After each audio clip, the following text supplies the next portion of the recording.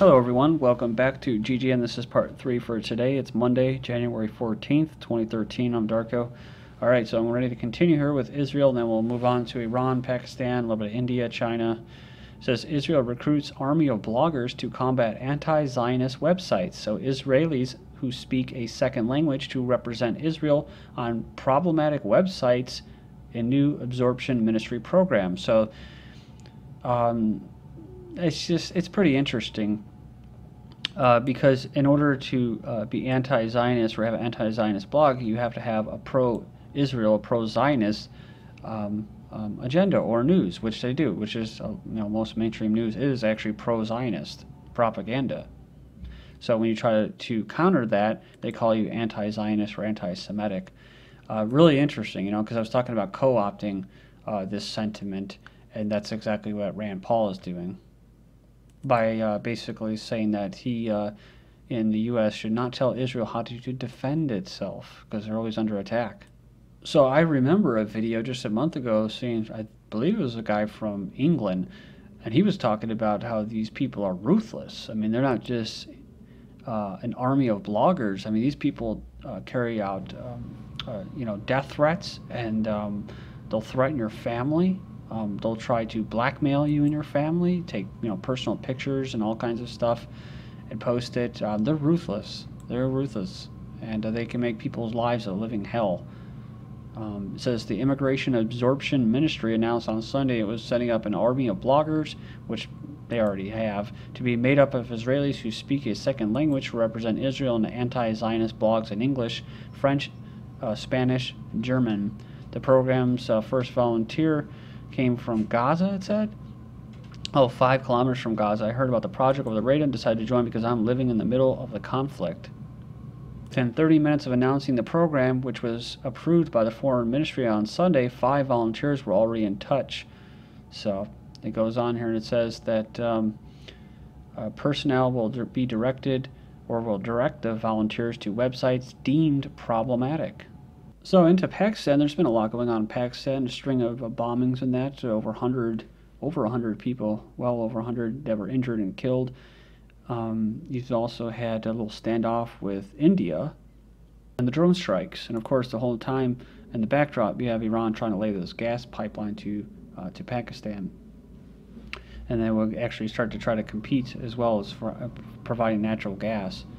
Then you have the root causes of religious extremism in Pakistan are traceable to the time when the U.S. government sought to oust Soviet forces from Afghanistan. He says here that in those days, the ISI was heavily mobilized by the U.S. and funded by Saudi Wahhabists to achieve this goal.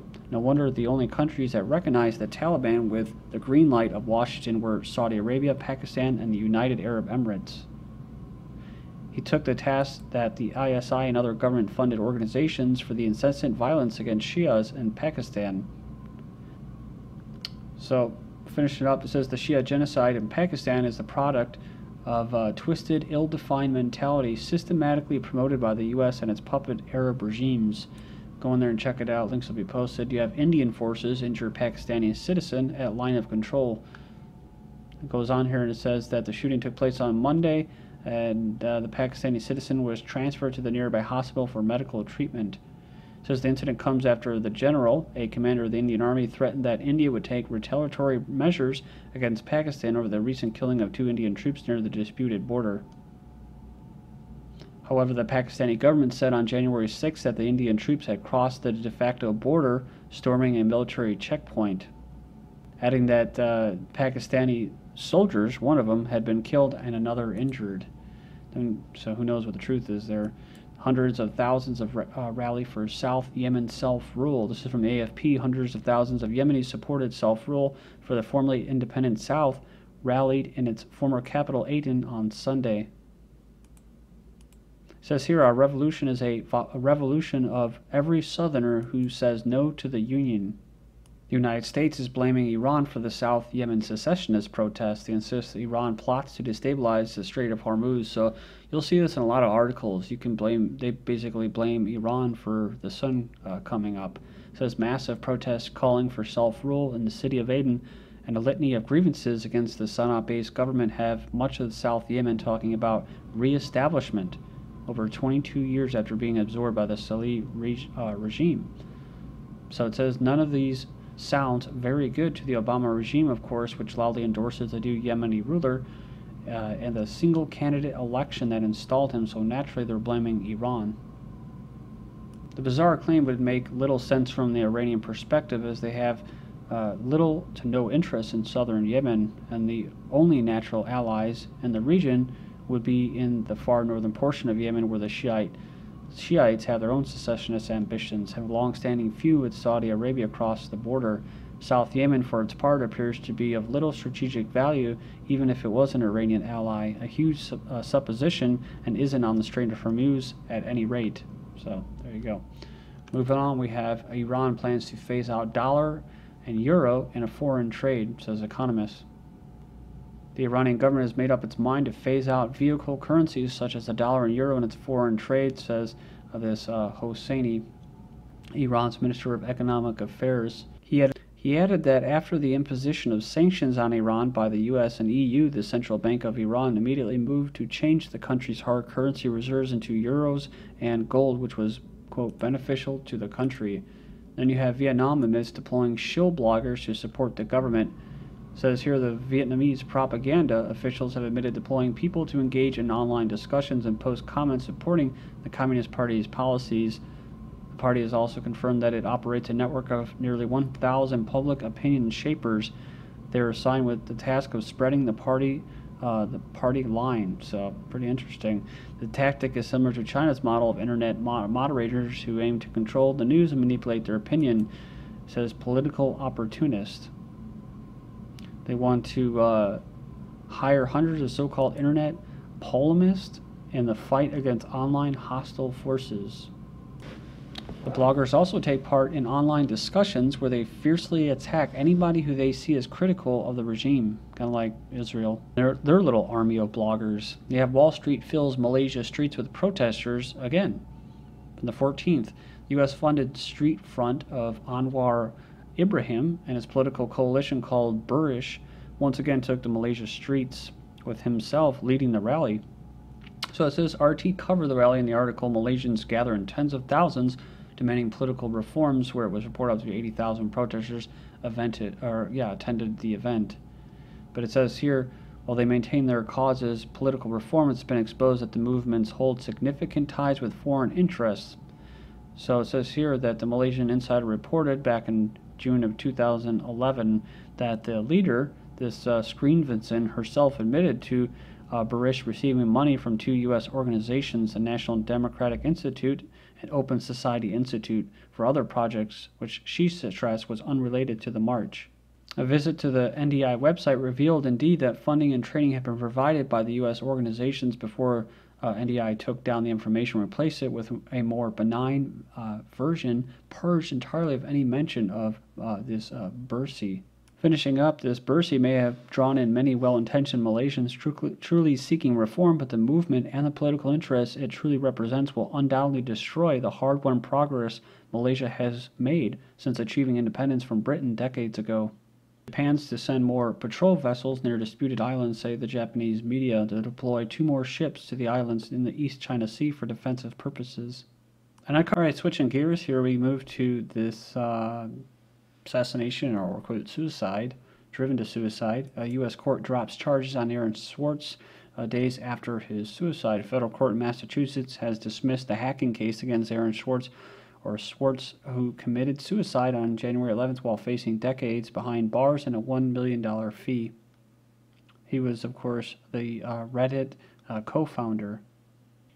So they accused him of theft for a digital journal archive held by universities and other research institutions, which is mostly taxpayer funded through subsidies, so the information should be available. But according to the Huffington Post, Swartz' defense team suspected federal attorneys were using Swartz as an example to show how serious they could be with online crime cases. So there's the date, 1/14/2013, of the dismissal. The U.S. justice system is rife with intimidation, dead activist families say. They say Aaron's death is not simply a personal tragedy, it is a product of criminal justice system rife with intimidation and prosecutorial overreach. He openly criticized the U.S. and the Israeli regime for launching joint cyber attacks against Iran. He also criticized Obama's kill list. He was also critical of the monopoly of information and believed that information should be available to everyone for the benefit of society. In your standard dictatorship, activists are brought out back and shot. So in the U.S., crypto dictatorship activists are bullied by the state until they go bankrupt, are buried under a mountain of legal woes, or are publicly discredited or humiliated, or as in the case of activist Reddit co-founder Aaron Swartz, made to crack under the constant pressure and basically kill themselves. You can go in there and check out that article. Links will be posted. You have prominent rifle manufacturer killed in mysterious car crash days after posting psych drug linked to school shooters. So yeah, most celebrated battle rifle manufacturers in America found dead. His car traveled across the oncoming lane onto the dirt highway shoulder until it struck two boulders. I covered this before, but barely a week before this incident, he posted a detailed post on Facebook that listed all the school shootings tied to psychiatric drugs. At the end of the post, he asked what drugs was Peter Lonta on. Alleged 4 young adults, one the son of a police sergeant, lured 2 friends to a house, robbed and strangled them, and then played video games. So the question is who actually called this in? After attempting to dismember the bodies Thursday afternoon, the suspects continued to in the party atmosphere. Police chief said not only the crime scene was the most brutal, heinous, and upsetting things he's ever seen in 27 years of law enforcement, but the disregard for common decency towards human beings. Speaking of which, common decency of human beings, these vaccinations. I looked for the article, couldn't find it, but someone told me about how the medical establishment actually created some kind of loophole or extra security measure, health security measure, about now allowing infants under the 6 months of age to receive pandemic flu vaccinations. So, but they're already stuck with so many vaccinations before 6 months. But either way, flu outbreak appears to falter, but only time will tell. This is January 11th, just like a day or two after I covered all of this hoopla and hyped up crap, right? Because I made the correlation or the link between what? A low flu vaccine or low vaccination profit. So as the profits for vaccinations went down, the hype of an actual flu pandemic went up. So now they're saying it appears to falter just days after, but it doesn't really matter because hospitals are cracking down on workers who are refusing their flu shots. In Rhode Island, one of the 3 states with tough penalties behind a mandatory vaccine policy for healthcare workers, a labor union is suing over it. Some people have been fired for refusing, several resigned. It makes sense. Look at it, from 114. USA, children's flu vaccine rates are low. This year's flu season is in full swing, and it goes unfortunately, or actually it's fortunately, that not enough children are getting the flu shot, even though health officials recommend, or the eugenics officials recommend that all children 6 months and older get the vaccine. Okay, so there you go. So this doctor, you're supposed to trust them. Many of those illnesses could have been prevented by vaccination, the best known protection against the flu. Well, actually, no, it's not. Just like I said, there's things that you can do without having to stick a needle in your body to help your health. It's called strengthening your immune system. If you're a doctor, you should know that, but they don't because they're not taught that. They're taught by basically pharmaceutical companies how to diagnose like a mechanic and what pills to issue. Veterans Hospital exposes hundreds to HIV and hepatitis, not the first time. From the 15th, New York Veterans Hospital may have exposed more than 700 of its patients with HIV, hepatitis B, or hepatitis C by mistakenly reusing its insulin pens, which are used to inject diabetes patients with a hormone produced by the pancreas. So, good job, guys. In 2012, the U.S. military suicides hit a record high of 349 across 4 branches, compared to 301 in 2011. Look at this. I saw this thing from Rahm Emanuel. I'll go through this tomorrow. Limit criminal access to guns. I hate listening to him talk because he's a damn Zionist and he's representing the mega region of Chicago, Great Lakes. So Chicago's police chief, this went under the radar, never even heard of this, will shoot licensed civilians with guns. So great. I just happened to move back to Chicago for a short period of time here, and this is who's running the show here. I don't care if they're licensed legal firearms. People who are not highly trained putting guns in their hands is a recipe for disaster. So I'll train our law enforcement pigs that there is concealed carry law, but when somebody turns with a firearm in their hand, the officer does not have an obligation to wait to get shot to return fire, and we're not going to have tragedies as a result of that. I'm telling you right up front. And these people don't like conceal and carry people. So, I mean, they don't like them. So this police chief is basically reiterating what we already know, which is they shoot first, ask questions later. That's basically what he's saying. CEO loses gun permit over saying that he would start killing people if gun control laws are passed. That's why they're privileges. Thank you.